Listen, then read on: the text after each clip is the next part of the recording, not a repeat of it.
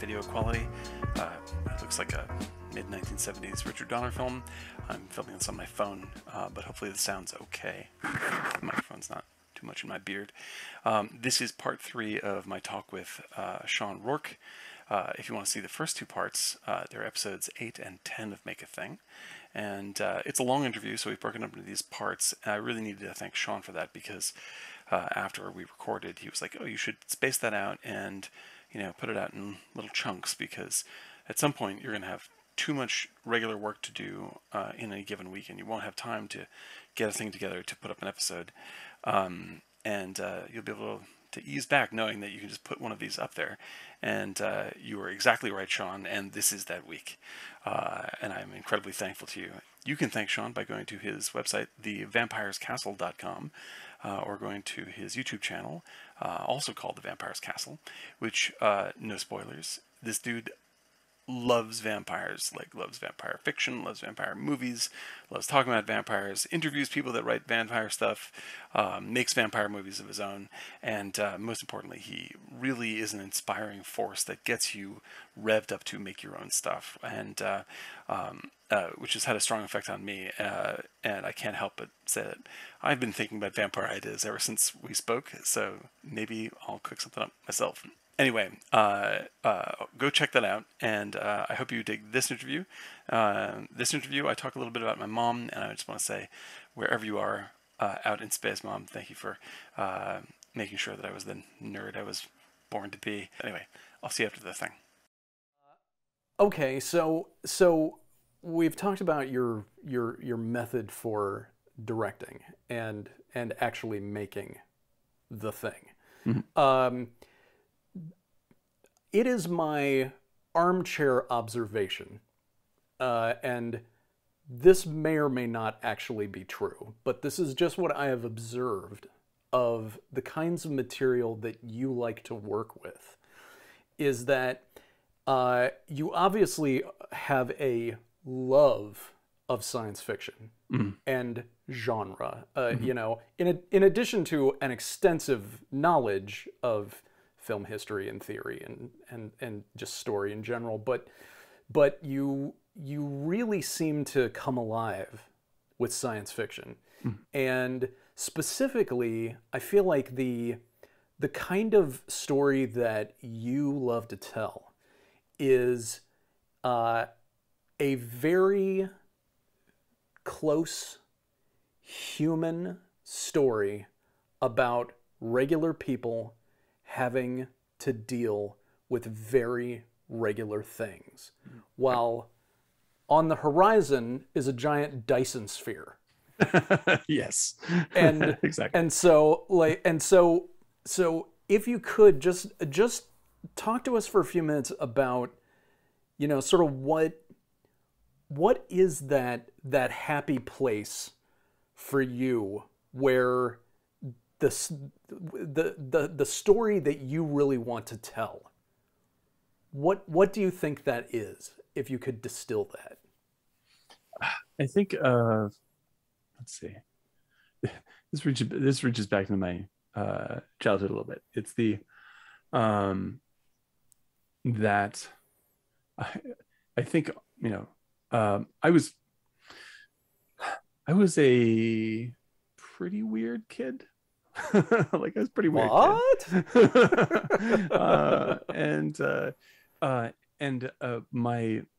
My mom, she was a super intellectual, extremely smart, very deeply read person, and so she set me on. So she sort of saw where my brain was going on stuff, and she started plugging me into some pretty weirdo sci-fi very early on. Dune was actually one of the first, when I was 10 or 11 years old. Oh, great. And before long, it was just all sorts of all sorts of stuff. And we from Greg Egan and Stanislaw Lem and some and Ray Bradbury and all that other stuff as well.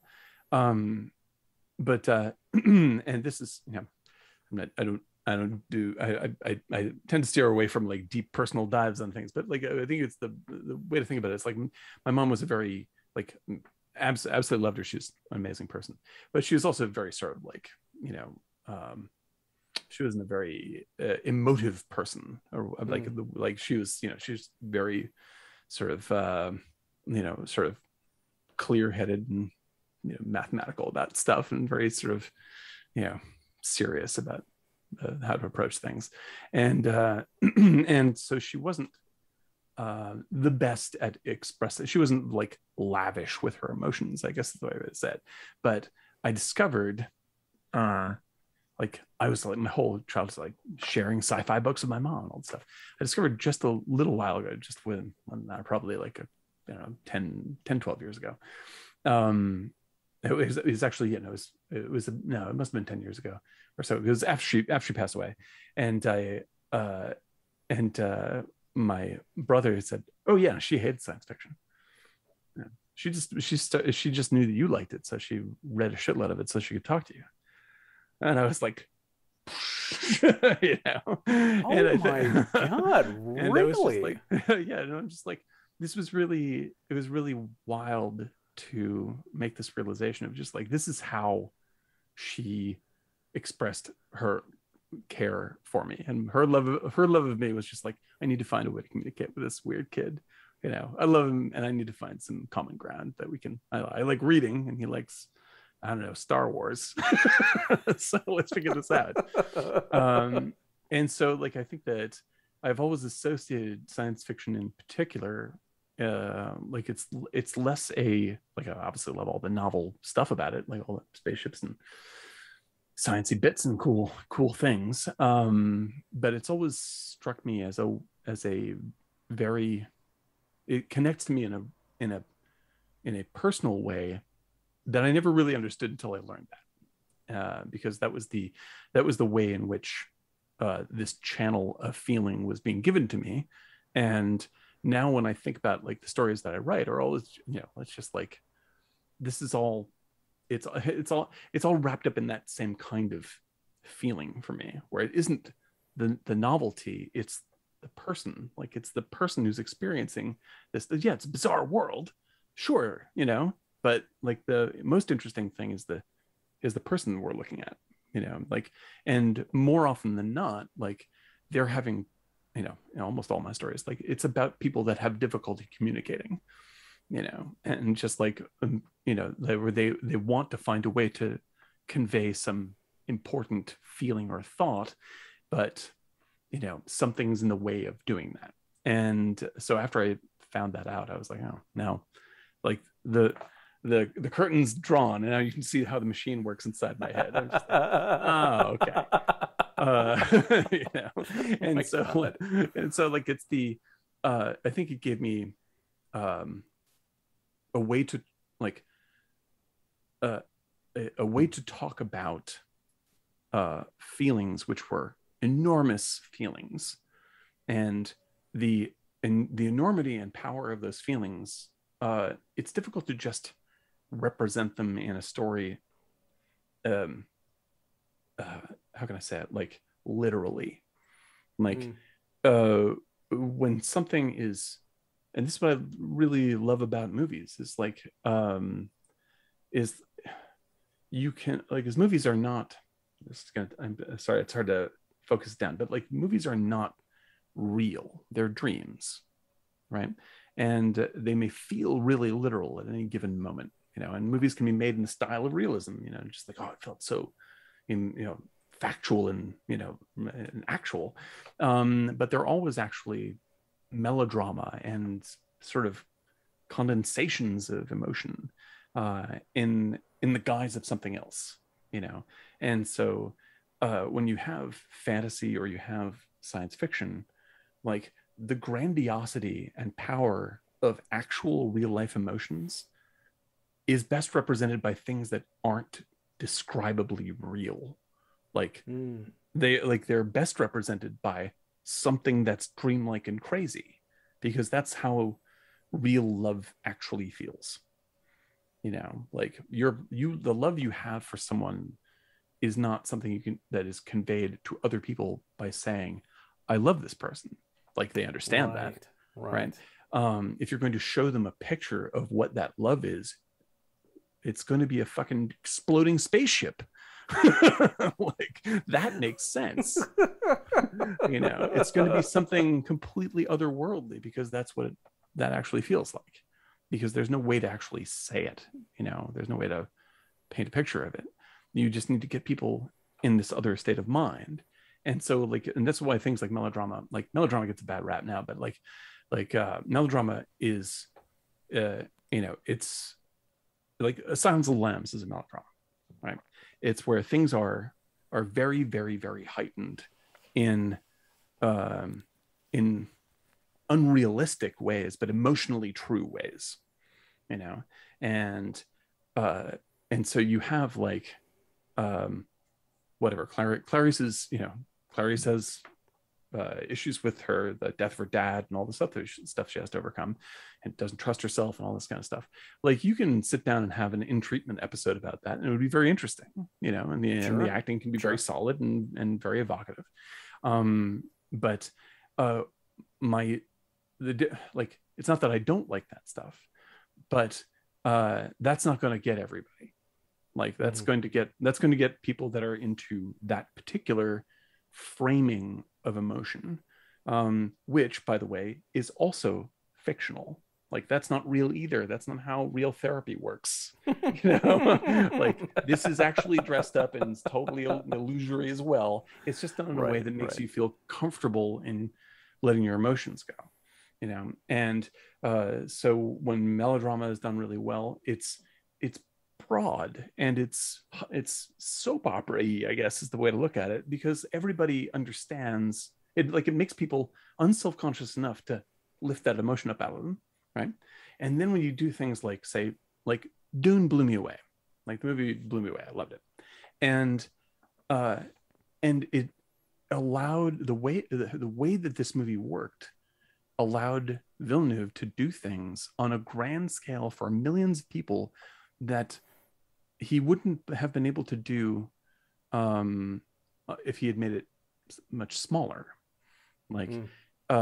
Because he brings people in with this sort of phantasmagorical, setting, and these crazy images and this unbelievably, rich mood and spooky stuff that's happening. And all of that romances you and disarms you. And then he tells these very small emotional beats all over the place, and those are the things that add up. Like, the actual story is the looks between Paul and his mom. Like, that's the actual movie you're watching. Right? And it's put in this giant, ridiculous backdrop. And so you're swept away, and you don't feel self-conscious about anything. You're just like, look at the fucking sandworm, Jesus. And he's sneaking in these little windows into actual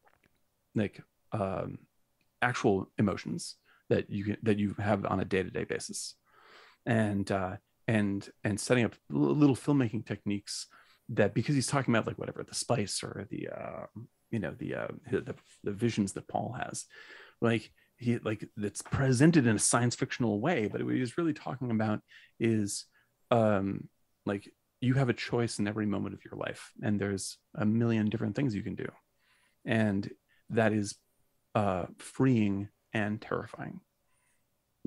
And that's true whether or not there are spaceships, right? And so the science fiction, I was lucky to have the mom that I had to sort of open that in my brain early on, but it's also just it became the easiest channel, the most unself-conscious channel to plug into those real emotions, and because it just sort of frames it in a way that everybody who experiences it, nobody's going to feel guarded. They are all on board because it's beautiful looking, or that's a cool idea, or whatever it is. Right. And then slowly all that stuff, all the big stuff, sort of falls away. It's like when we were making Spoiler, it's just you get, there's less and less zombie mechanics as the movie goes along. Very true. And it's just about this dude talking to this dude, and then you're on in closes on that, and all the stuff that brought you in the door is outside of the frame. And I think that sci-fi, just like whatever works for people, it could be magical realism, it could be whatever thing set in 1600 France, whatever it is, like whatever sort of like gets you through the door, like embrace that thing. For me, it's sci-fi for sure. And I think that sci-fi is unique in that it can share in all those things. Like if you're making a French period drama, like you're going to get the French period drama crew. They're going to be watching that thing, and that's what it's going to be. Right. Yes, but right. Sci-fi can be like, yeah, it's sci-fi, but it's got a little bit of those crazy frocks you love, we'll bring this on board, and so it's a little bit roomier, and you can get people into both an intellectual and an emotional space that we can all share a lot faster without,